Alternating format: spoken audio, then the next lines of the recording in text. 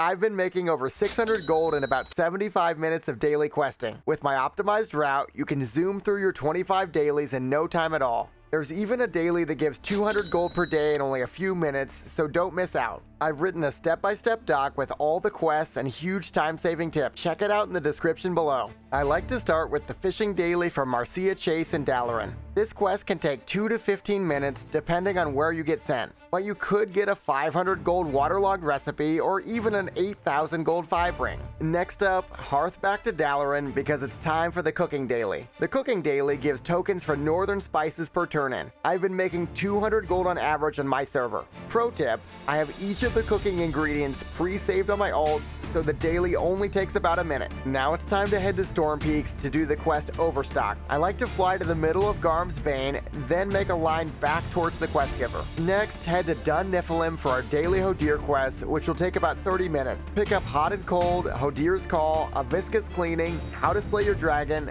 Spy Hunter, and Feeding Arngrim. You'll need to do Sons of Hodir pre-quest first, and How to Slay Your Dragon and Spy Hunter require Honored Reputation, while Feeding Arngrim requires Revered. Once you've got the quests, head southeast to do Hot and Cold at Fjorn's Anvil.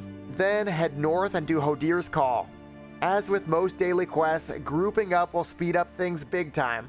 Next, fly west and we can do Spy Hunter and Feeding Arngrim at the same time. Then head into the Hibernal Cavern and AoE down those oozes for Viscous Oil. Now it's time to throw our spear at a wild worm and fight to the death. Check the document if you need help taking down the worm. Finally, it's time to turn in our 6 quests and hearth back to Dalaran. We're going to our faction's gunship, so I like to talk to the Sky Reaver at Crassus Landing, and then I get some coffee. While you get that coffee, hit the like button, subscribe to the channel, and click the notification bell. That's a real caffeine boost for my morale. Alliance and Horde have different ships with different NPCs, but the same quests. There's one exception, keeping the Alliance blind and capture more dispatches. Since I'm Horde, I'll be picking up the following quests: Blood of the Chosen, Slaves to Serenite, Retest Now, Drag and Drop, Not a Bug, and Keeping the Alliance blind. Next, head to Alderthar and pop your diluted cult tonic.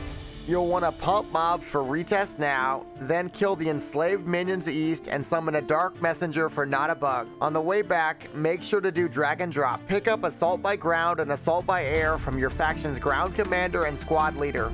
Then, escort the NPCs for Assault by Ground and kill Vrkrul for Blood of the Chosen. Jump in the flying machine and do Assault by Air by suppressing all the turrets. Then head to the Serenite mine and talk to the miners for Slaves to Serenite. Make sure to kill the rest of the Vrkrul for Blood of the Chosen nearby. Now I like to grab King of the Mountain from Blast Thunderbomb or Frazzle Gear Grinder if you're Alliance. Then just jump up the mountain using the 3 ability, plant the battle standard, and turn in the quest. For our final quest in the area, Keeping the Alliance blind, head northwest and spam the macro on the screen. Next up, fly to the Shadow Vault and pick up the 3 daily quests. There's Leave Our Mark, Shoot 'em Up, and Vial Like Fire. First, do Leave Our Mark at the Savage Ledge. The duelers do count as Vrkrul. Then, go and do Shoot 'em Up at Jotunheim. Pick a harpoon, go first person, and spam shots at close range Drake. Finally, do Vial Like Fire by picking a Proto Drake and then setting the buildings on fire. Now head to Death's Rise for 3 more daily quests. Pick up From Their Corpses Rise, No Fly Zone, and Intelligence Gathering. Just gather up mobs, AoE, loot, and apply Dark Mentor's Tincture to bodies to do all 3 quests at once. The final quest I do every day is the Daily Heroic Quest. This gives me 48 gold, 2 Emblems of Valor, and free loot. Okay, so we made over 600 gold absolutely for free. Awesome, right? Well, did I convince you to run dailies every day for gold? Let me know in the comments below. If you like this video, check out my Fishing for Gold guide. It's perfect to make 350 gold per hour without much effort.